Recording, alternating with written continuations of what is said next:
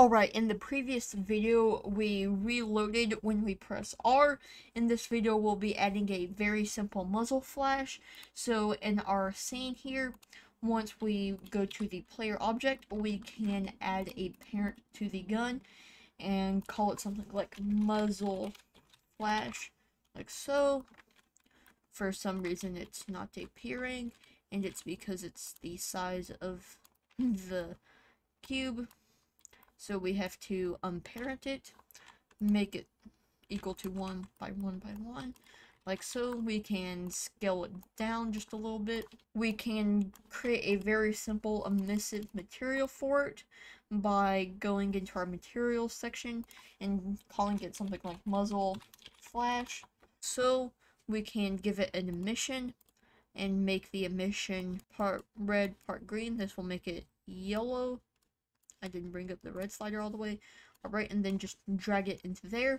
And then we need to parent it back to the gun and then disable it. Alright, so now we can go into our gun script and create a reference to it and call it public game object muzzle flash, like so.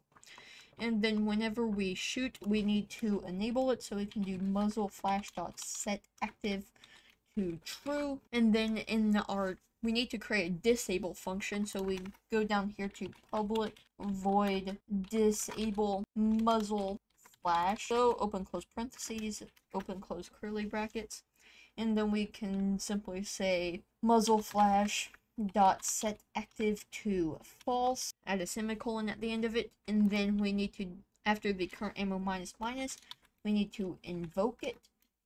And then we type in the string name of the function, disable muzzle flash, like so. And then we need a time, so I'm just going to type in like 1, add a semicolon after the end of it. This is only for testing reasons. In your actual game, it'd be something a lot smaller than this.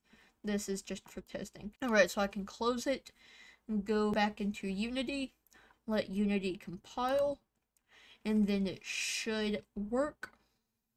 We haven't created a reference to it yet, so I can just drag into there, and we can see for 1 second that it enables it.